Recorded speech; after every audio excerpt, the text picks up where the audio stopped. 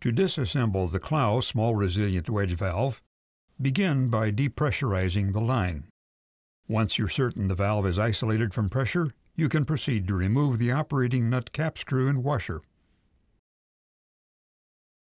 With these off, lift the operating nut away from the stem and loosen and remove 2 hex nuts from the top of the follower plate. With the hex nuts gone, lift the follower plate up and away from the stem and cover, making sure that the O-ring on the underside of the follower plate is in place and in good condition.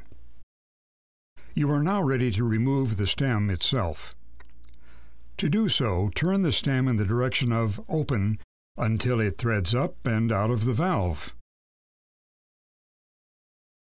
With the stem removed, verify that the O-rings and thrust washer bearings are correctly in place.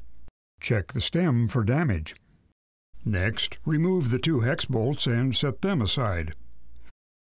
Proceed to detach the cover, also known as the bonnet of the valve, by loosening and removing the hex bolts and nuts that bind the cover to the body. The number of bolts present and their size will be dependent upon the diameter of the valve. Once all the bolts are removed, the cover can be lifted away from the body. This will expose the inside of the valve and give you access to the wedge and stem nut. Next, remove the wedge, lifting it smoothly up and out of the valve.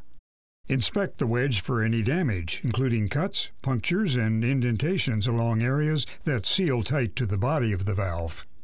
If you find any imperfections, a replacement wedge might be necessary. With all the valve components now removed, take this opportunity to clean and inspect the inside of the body, removing any debris from the seating surfaces and channels. With this accomplished, your disassembly of the Clow small resilient wedge valve is complete. Before you begin the reassembly process, be sure to inspect and replace any damaged or missing parts you may have noticed during disassembly. With the body of the valve clean and free from obstruction, lubricate the channels with OEM-recommended grease. If you're replacing the wedge, transfer the old stem nut or insert a new stem nut on top of the wedge. Then, once you're ready, lower the wedge into the body by aligning the wedge guides with the channels. The wedge should drop in freely until it is fully seated. Be sure to place the wedge so that the stem nut opening is as perpendicular to the flow as possible. This will aid you in stem replacement later on. Verify that the O-ring on top of the body is in place and undamaged as you grease and clean around the seating surface. Reinstall the cover by placing it on the body, aligning the bolt holes of the cover with those of the body. Insert the hex bolts and nuts, leaving them loose in case you need to shift the cover.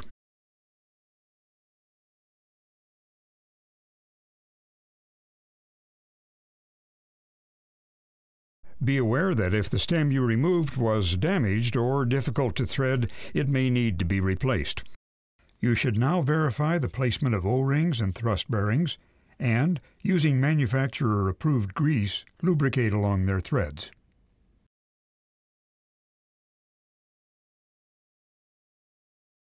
With the stem ready, lower it through the opening of the cover until you feel the stem threads impact the previously aligned stem nut.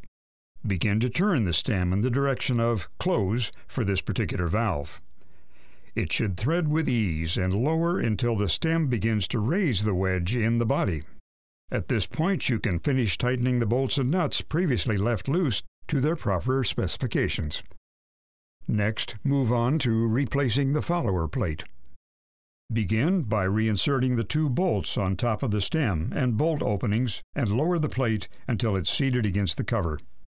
Install the 2 hex nuts and tighten them to their proper specification, alternating in a cross pattern to ensure even tightness and to prevent binding of the stem. Replace the operating nut, insert the hex bolt and washer, and tighten.